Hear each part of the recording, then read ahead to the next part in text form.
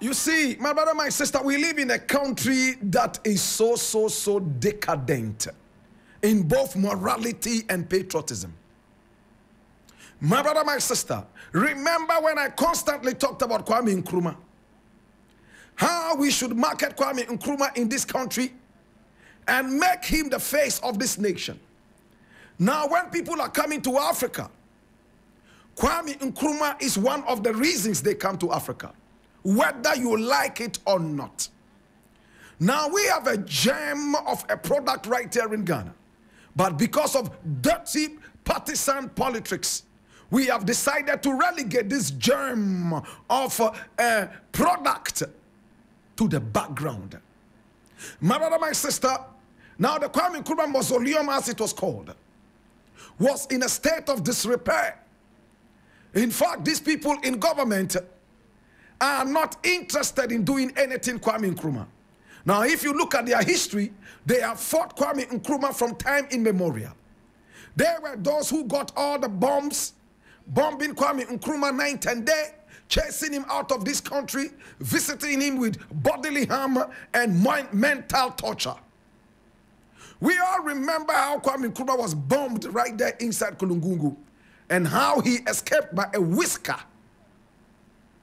My brother, my sister, Kwame Nkrumah was finally deposed in a shameful coup d'etat in 1966. 6 years later, he said bye-bye to us in 1972 of broken-heartedness.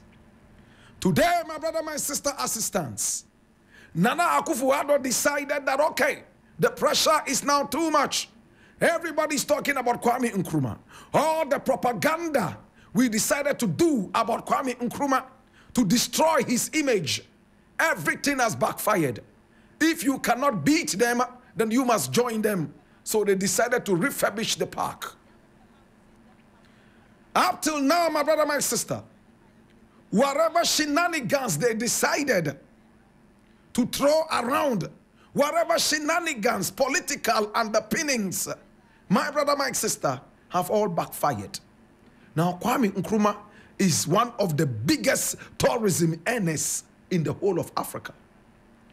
The president himself has confessed over 200,000 people came into the country because of Kwame Nkrumah within a period of about 6 months.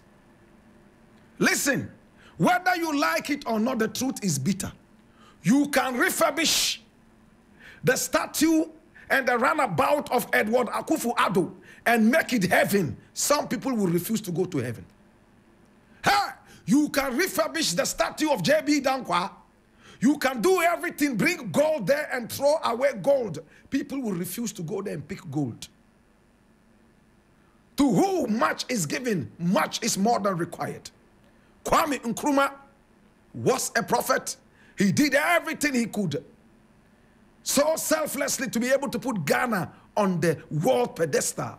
There's nothing anybody can do, dead or alive, to erase this legacy. I'm glad that the president is confessing the power and prowess of Kwame Nkrumah. The Kwame Nkrumah brand is bigger than Ghana itself. And the earlier we got to know this, the better. I leave it here.